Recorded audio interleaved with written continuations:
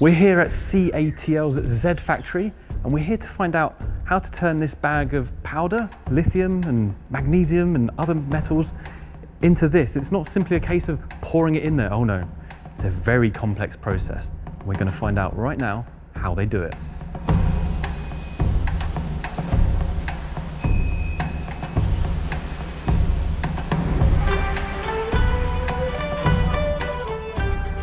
What are you watching this video on right now?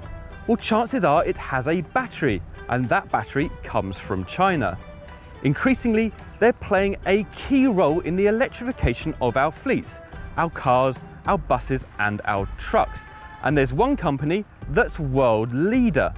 Welcome to CATL, the world's biggest battery manufacturer, for an exclusive behind-the-scenes look of the factory. If you like the Fully Charged Show, you will love our Everything Electric exhibitions around the world. Next up, Everything Electric Australia and Everything Electric London. Get your tickets today. We're here in Ningde, a few hours south of Shanghai, at one of CATL's global 13 factories. They have a factory in Germany and a factory in Hungary. Now, CATL batteries are found in over 10 million vehicles worldwide, and they command something like a 37% market share. So it goes without saying that what happens in this factory has a significant impact on our energy transition. But what I want to know is, how do you build a battery?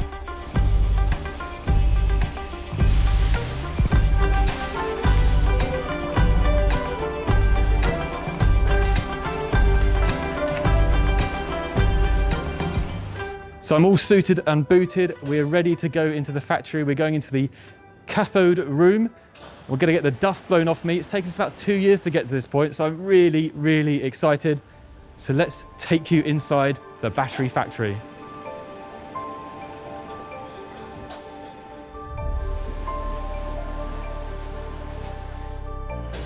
Now at this point, the battery is basically split into two sections, and there's an anode room and a cathode room. So the cathode is in this room and the anode is in another room, and they're mixing all the chemical materials together depending on what battery they're making today. So it's called a slurry. So it could be magnesium, it could be some cobalt, it could be some nickel. It's all being mixed together in these massive tanks behind me. After this, it's going to go into this really thin paste, and that really is the beginning of how you make a battery. But this is the very, very first step, and all of the chemicals are being all mixed together in the tanks behind me.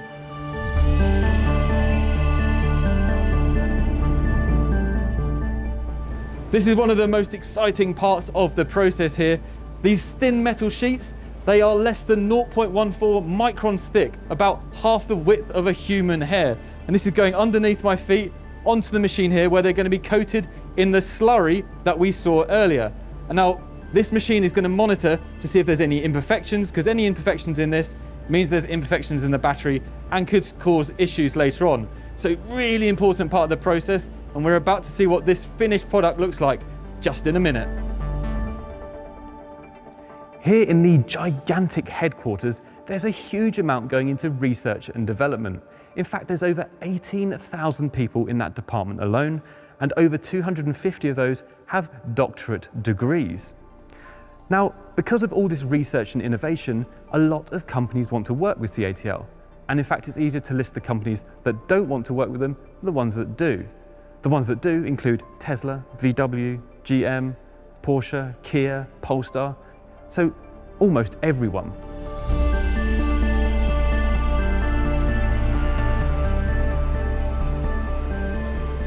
This is the birth of a battery. These massive rolls have got the liquid slurry on top already. So this is like the chemicals are on here already, ready to make it into the jelly roll battery.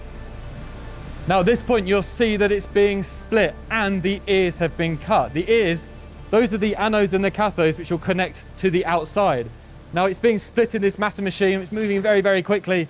And there's something like 2.2 million cells can be made in this factory per day. So there's loads of these machines all the way along here and all the way down here. It's on a vast scale. Now we've seen all these materials getting sliced up and they've been brought into this room ready to be made into a cell. So on this side, I've got aluminium coated in a cathode material, and over here I have copper covered in an anode material. Then what happens next? Unfortunately, we can't show you. It's a massive secret, something that CATL obviously don't want to share with their competitors. But what essentially happens is those big long strips get wrapped around each other like this until it forms this. And this is what they call a jelly roll. And it's very flexible, but this is basically a finished battery cell. You've got your anodes and your cathode ears at the top there, but that is what is sitting in your electric car outside. Incredible technology. It actually almost seems too simple. There's a lot of processes that went into this, a lot of research.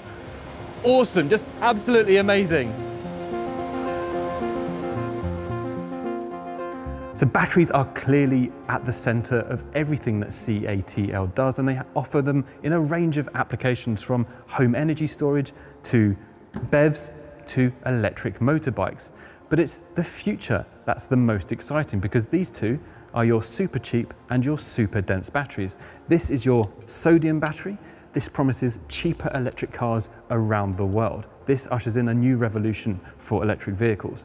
This gold one down here is the super dense, 500 watt hours per kilogram, and this will be an aircraft in the future. And this is probably the most exciting innovation here today.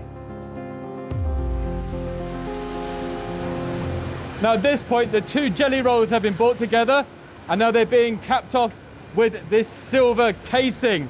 So they'll go on to be heated and treated in the next step.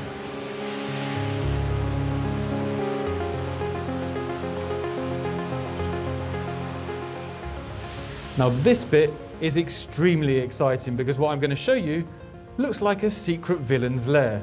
Come with me. Check this out. This is the baking room. So the cells are together now, and they need to make sure there's no moisture in the cells. They come through here and essentially get baked before going on to the next stage. Now at this stage, the electrolytes are being put into the batteries.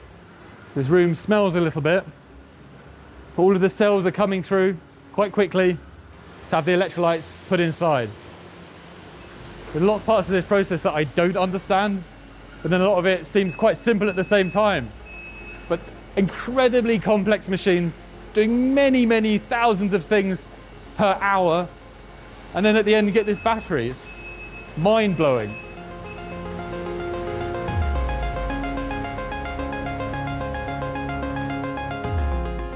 One of the biggest areas of growth for CATL is likely to be in the battery energy storage solutions, or BESS, and this is expected to grow by 23% in the next year. If you're lucky enough to have a Tesla Powerwall at home, it more than likely has a CATL cell on the inside. And these cells are finding themselves across the world now. Imogen recently went to the UK to see a pack similar to this, a Tesla Mega Pack, stuffed full of batteries. And this is a model. On this side is the one-to-one version. And this is what's the most exciting part about greening our grid. And it's these innovations which are going to make the most difference in the next few years. Now in this room, I can finally take off some of this, because it's on another level of cleanliness. So the batteries have been sealed in the last room, and here they're being charged and discharged, thousands of them at the same time. You're lucky at home if you can charge up to 8 devices, and here there's thousands all charging at one time. Now we enter the final stages of production. This is where the cells are being tested. There's two areas. In this area, they're being heat tested to see how they cope under temperature. Then they're stored over here for 12 to 24 hours before being visually inspected by hand in the next room. It's very impressive stuff. Even more impressive, this is being run by one person. As we all know, NIO was one of the first to really commercialize battery swapping, but CATL have their own version called Evo Go, and it's using something called Choco SEB, and this is one of the batteries, and yes, it does look like a chocolate bar. And like a chocolate bar, when you're really hungry, you eat the whole thing at once. And it's the same concept. You can swap up to 3 of these into your car at once, and it's done in just 1 minute. It means the charging station can hold 48 of these at one time. It's quicker to charge, it's cheaper, and overall just a better experience for the user. Now these are already in production, they're already being used in taxis across China, and it's this kind of thinking which puts CATL in front of some of their competitors.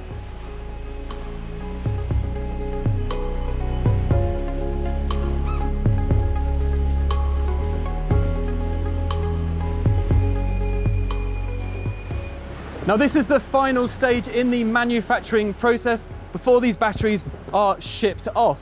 And what impresses me is CATL's global scale. This is one of 13 battery factories worldwide, and they're bringing cheaper batteries to the masses.